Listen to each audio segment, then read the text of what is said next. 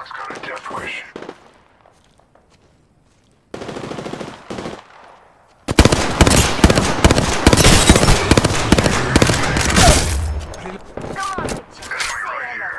The skies reveal danger upon Spotting us. target here.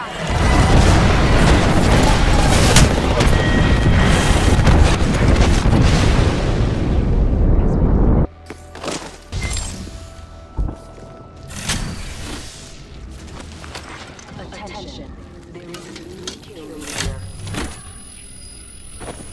Optics here.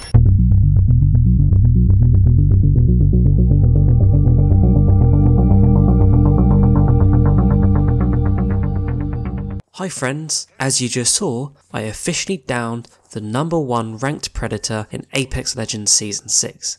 I mean, that's pretty crazy in the first place. I was up against the #1 ranked predator in Season 6, but to down him as well, or her, that's pretty awesome. This person is literally the highest rank in the game. You can't get any higher. #1 ranked predator, that's the top you can get, so it's pretty impressive.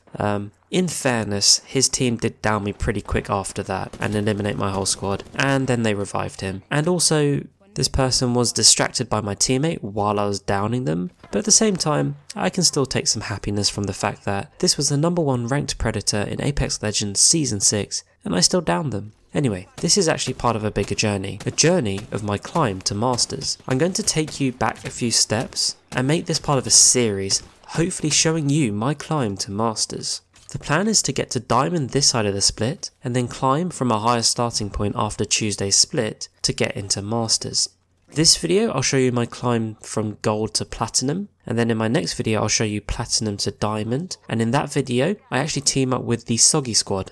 Of course all of you know Major Soggy, so keep a lookout for that video and you'll get to see our teamwork. In Gold I just played with randoms, so I'll just put the highlights on with some music in the background, but in my next video, when I play with the Soggy Squad, I'll actually put our comms in and you can hear how we talk and work as a team to build up those points to get up the ranks. I hope you enjoy this video.